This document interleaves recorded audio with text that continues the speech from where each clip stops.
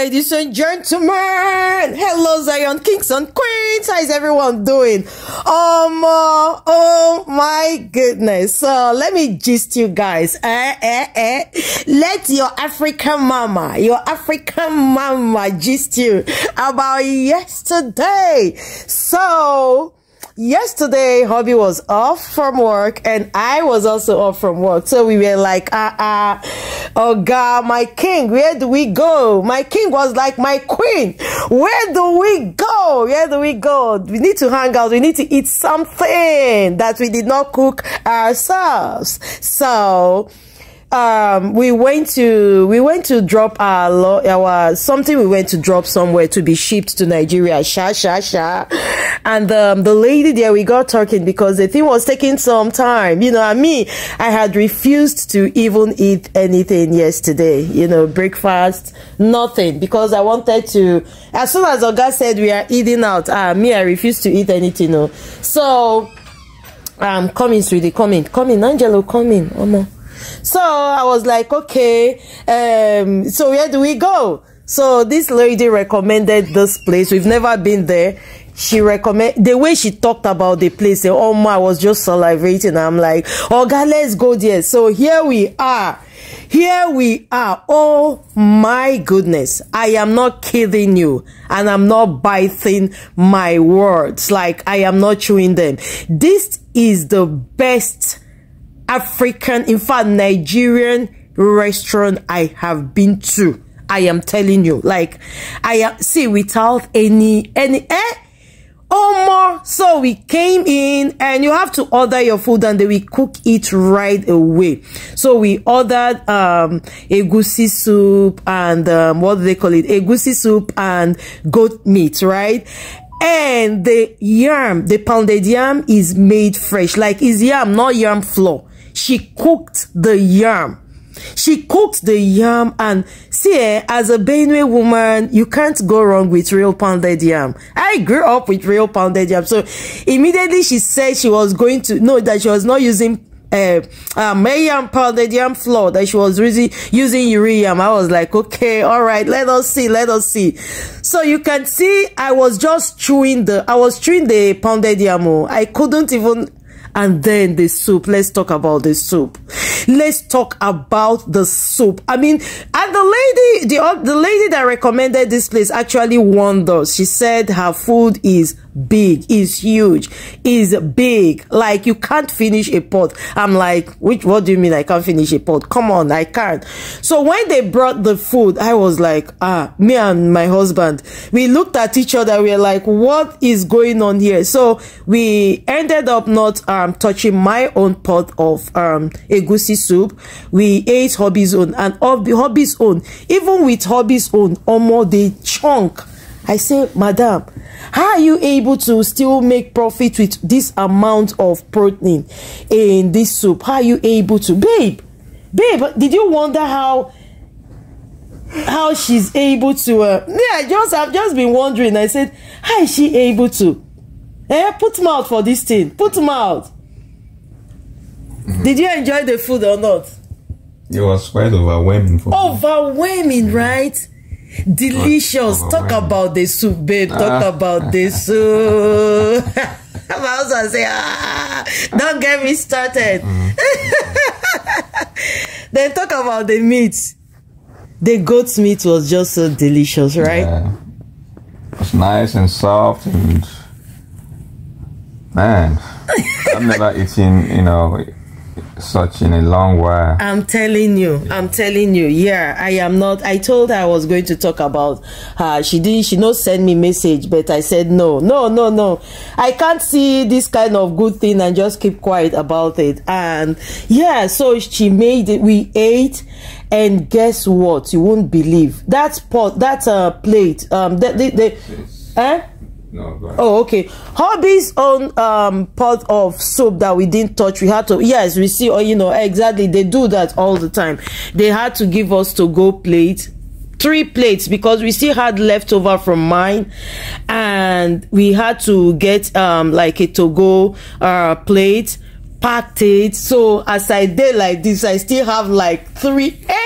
I still have like 3 plates. Okay, the boys ate one. Emmanuel, I remember Emmanuel. I saw Emmanuel eating one of my egusi soup.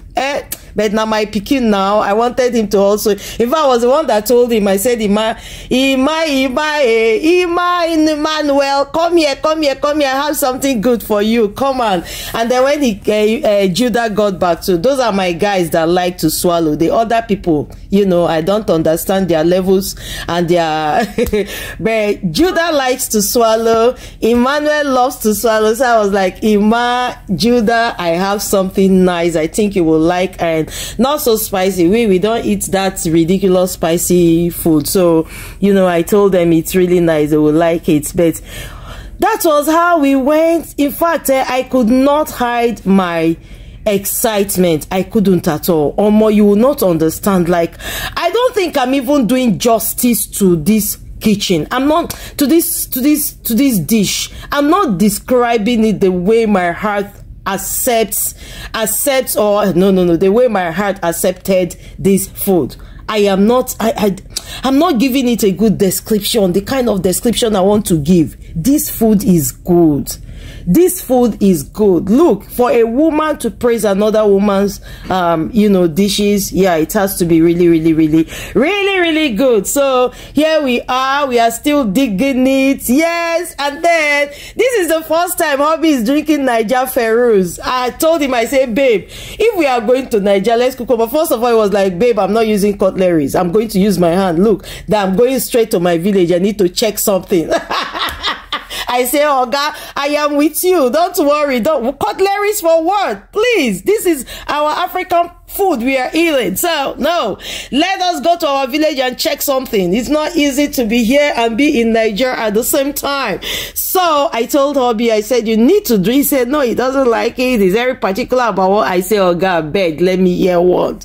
Let us go to Nigeria with full package. So, I brought the Ferrous. Okay, so I brought the Ferrous. He tasted it. He loved it. And this is me talking to the lady, appreciating her. I told her, I love your food. I told her your food is really nice. And I told her, don't worry, I'm going to talk about your restaurant. You know, when I make any video, I will definitely talk about your restaurant. And she was so grateful. You know, it's nice to appreciate good things, you know, and let them know, because yeah, it gives them some good bragging right, like they are doing something good. I hope she does not reduce her quality of food. I hope she does not reduce what else. But yeah, for me, I don't really care about price. If the food is good, it's good. But this woman did justice to this food, and her service, you know, and then the food waiting. This food is, I'm telling you, this, I see, her name is famous princess. Famous Princess. Her name is Famous Princess. She's somewhere around West Little York. You know how you think West Little York is in Houston, right? No, it's on the side of Katy. So she's technically in Katy. But yeah, if you want, I can, you know, drop the address. I'm going to try. The address shows Houston. I don't know. Yeah, the address shows Houston, but you know, if you look at it, you know, it was even when we got there, we realized that it was saying, yeah, see me telling Oga, please help me finish this food. I need to finish this food. Oga was like, no, I'm full. I said, no, real pounded yam, it can't go like that. We need to find a way and finish it. And Hobby told the lady, he was like, my wife hardly eats like this when we go out. For this woman to finish her food, we have added this particular address, this venue, we have added it to our list of, you know, yeah, I'm going to be patronizing her. So we ate the egusi soup, and they said the other ones are really delicious. I mean, if this egusi soup is like this, I can already tell how others also will taste. But yeah, so what else was I saying? Kate, you've been talking for a long time, and I'll keep talking. But anyway, so yeah, we had to finish it. She's on the other side of Little York, on the other side of Houston, but also KD. But the name of the restaurant is Famous Princess. Yes, Famous Princess. So if you Google famous if you Google famous kitchen, Famous Princess. I'm so excited. Okay, now Kate, calm down and talk. If you Google Famous Princess Kitchen, it's just going to pop up. I'm telling you, not hidden at all. I'm telling you. So this is us. We ate and we got home tired, fagged out. We just went home to go and relax and watch Netflix, watch something on net. Yeah, that was how we ended our day. And I'm glad. Hobby, thank you. I love you. There is nothing you can do about it. African mother being pampered, all works and no play makes Kate and Chris a dull couple. Mwah.